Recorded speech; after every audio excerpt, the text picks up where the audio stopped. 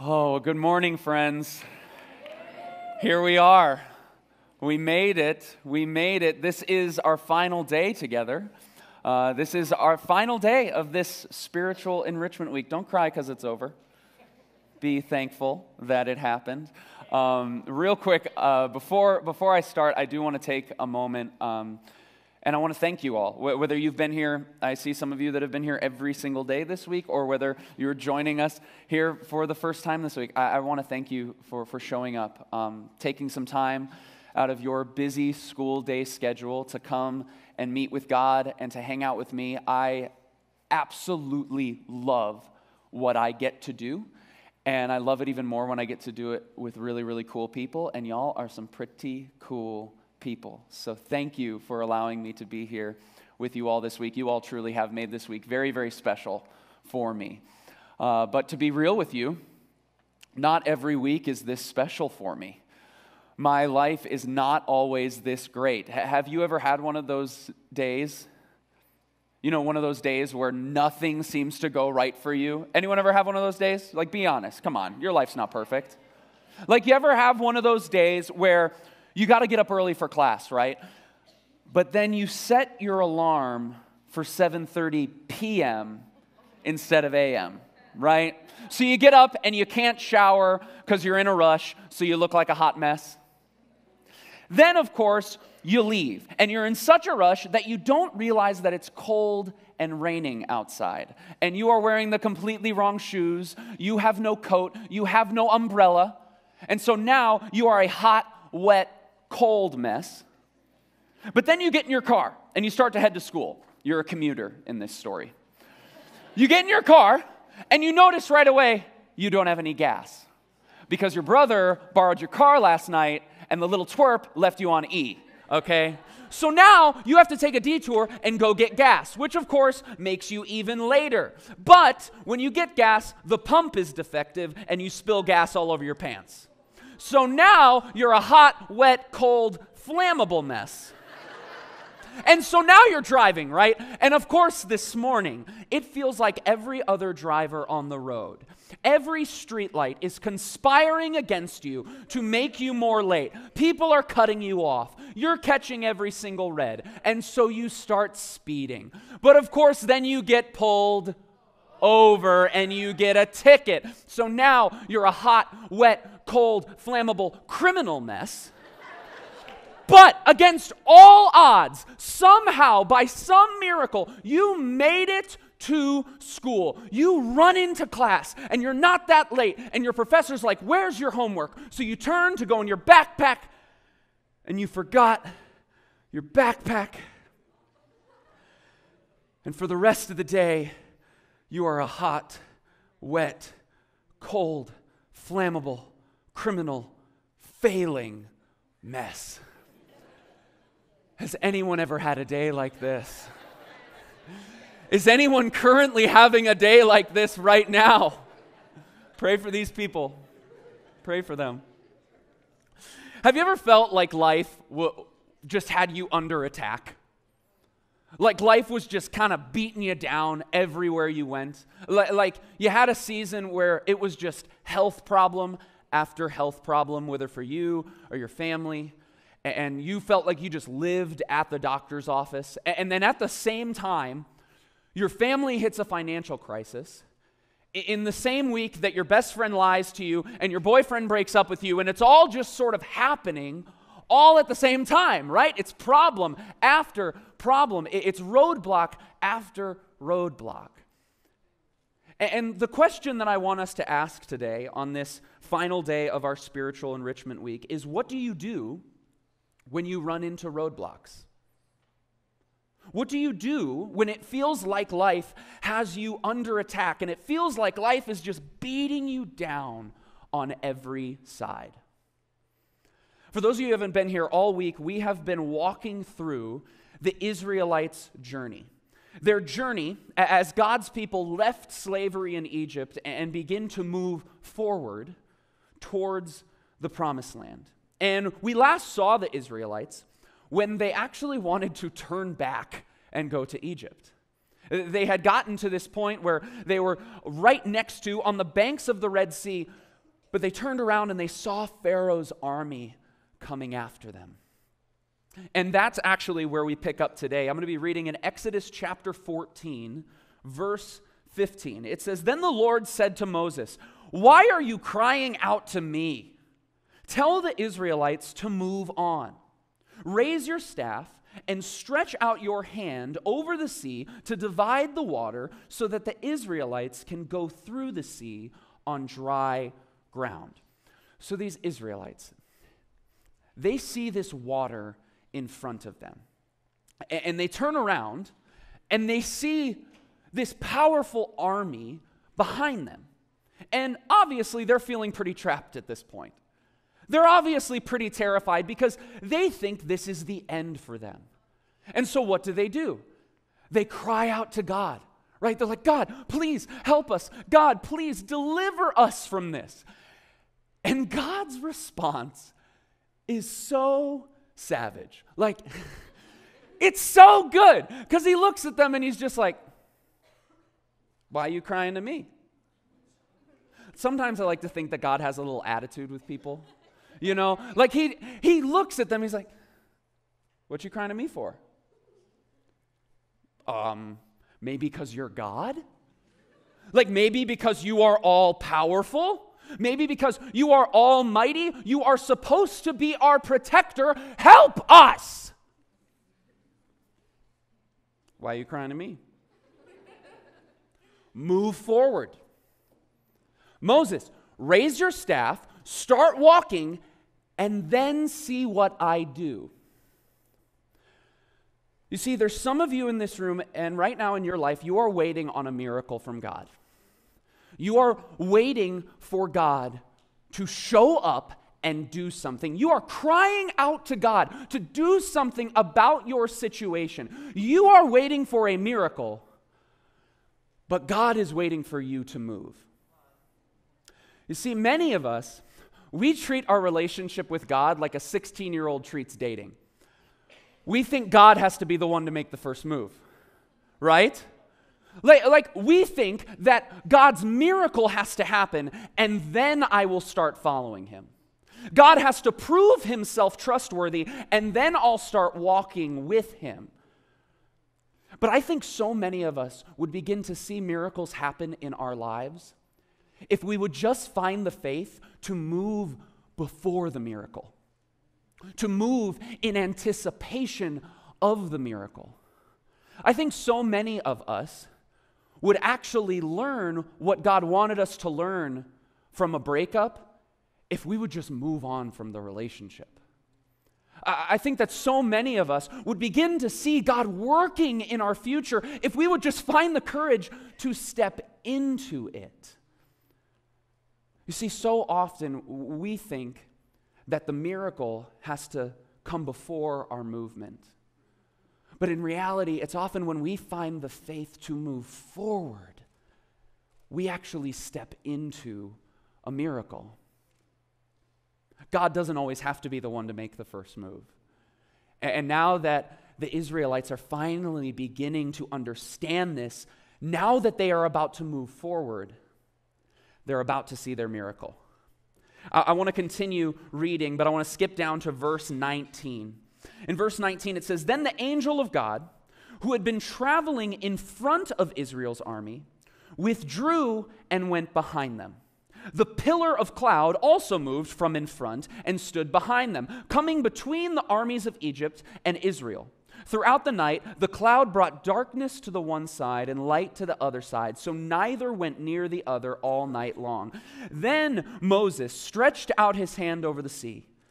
And all that night, the Lord drove the sea back with a strong east wind and turned it into dry land. The waters were divided. And the Israelites went through the sea on dry ground with a wall of water on their right and on their left."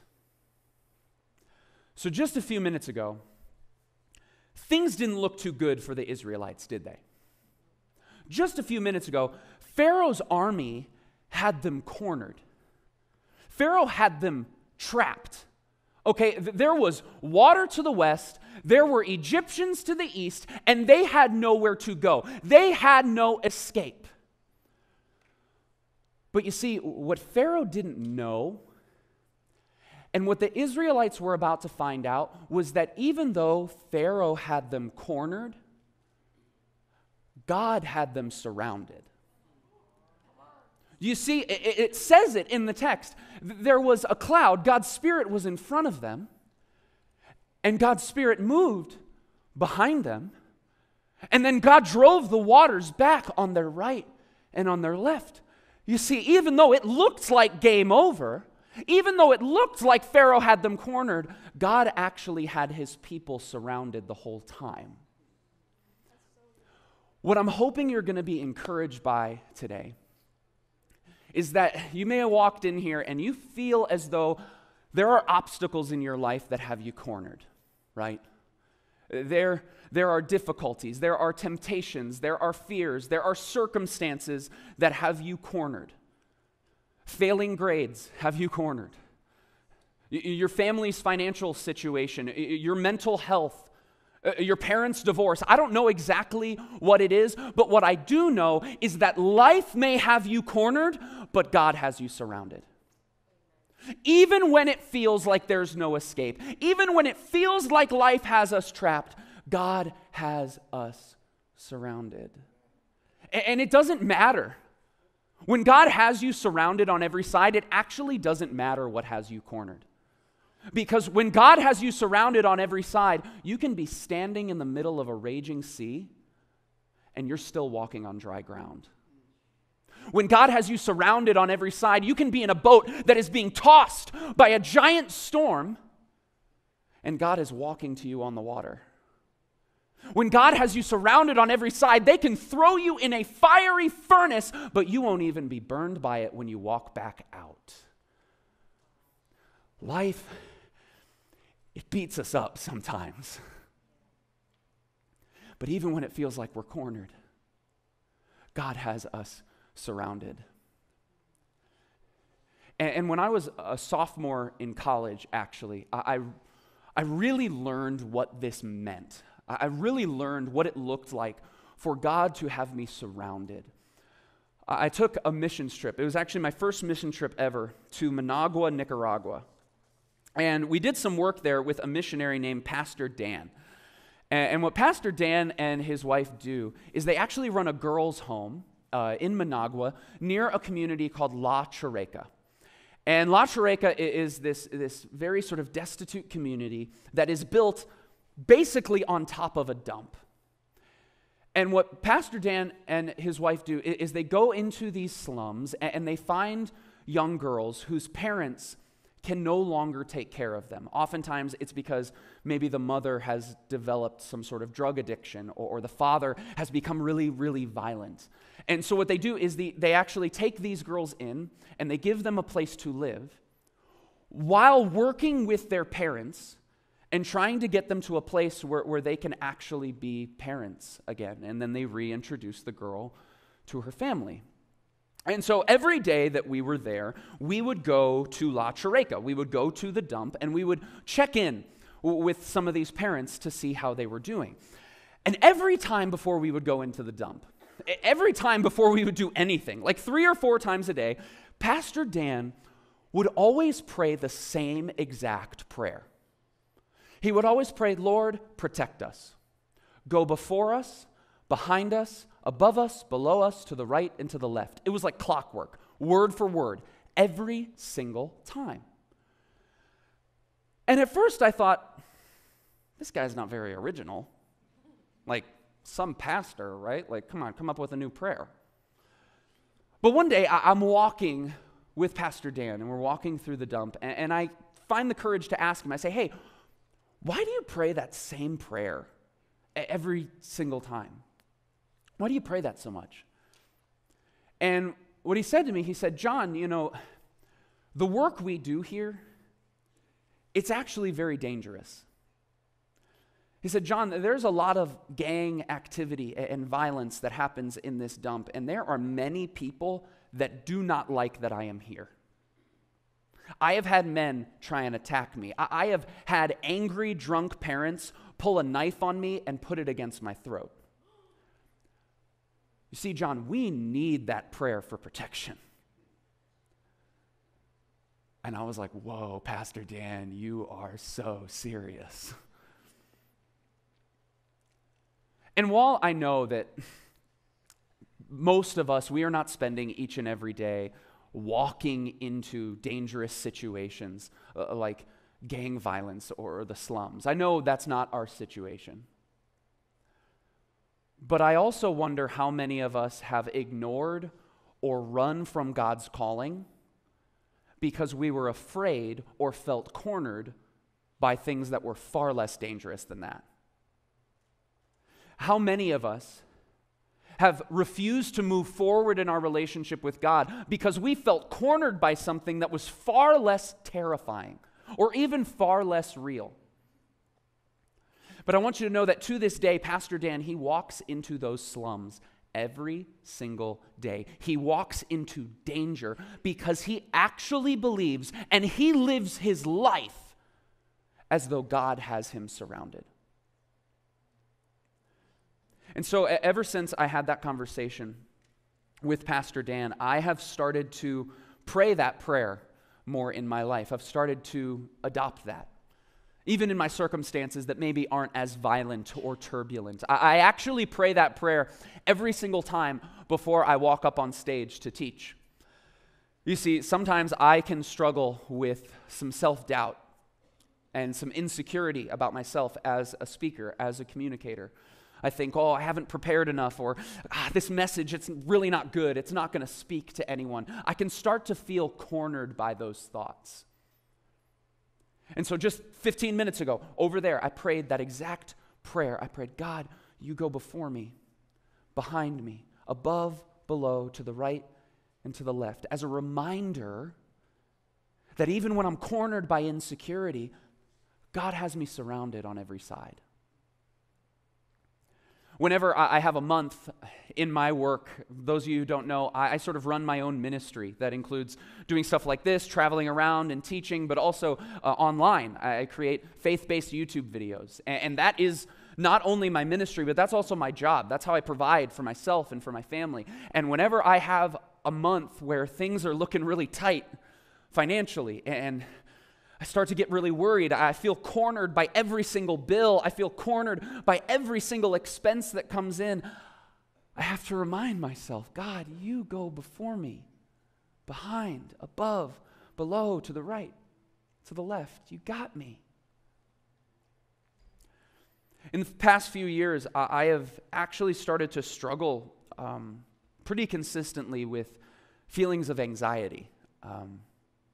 I've never been a very anxious person at all, but for some reason, in the last year or so, every time my wife and I get in an argument, or every time I have a day where things just don't go my way, things just don't go as planned, I find that my mind starts to go down this sort of dark spiral, and I feel this tightness in my chest, and my mood goes everywhere. And in that moment, it feels like my whole life has me cornered. It feels like the end in that moment.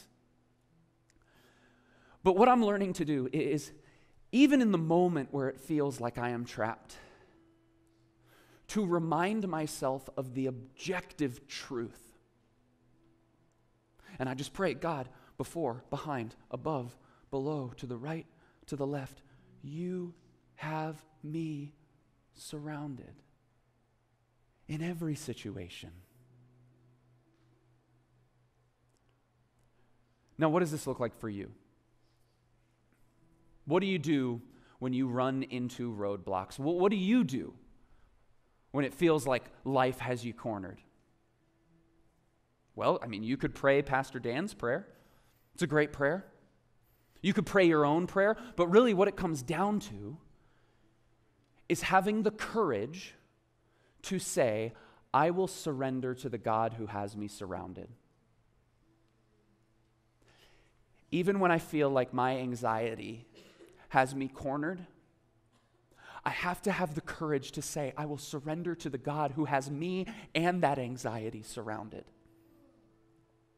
even when you feel like your circumstances or a relationship or a hard trip or schoolwork, whatever it is, even when you feel like it has you cornered, I will surrender to the God that has me surrounded.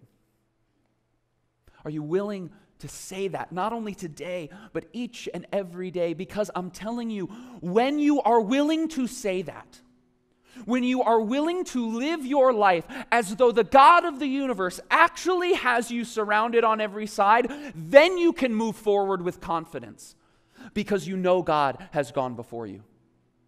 Then you can walk forward with confidence because you know God's got your back. You can move forward and you don't have to be afraid of the waters anymore because God is holding you on your right and on your left. He's got you on every side.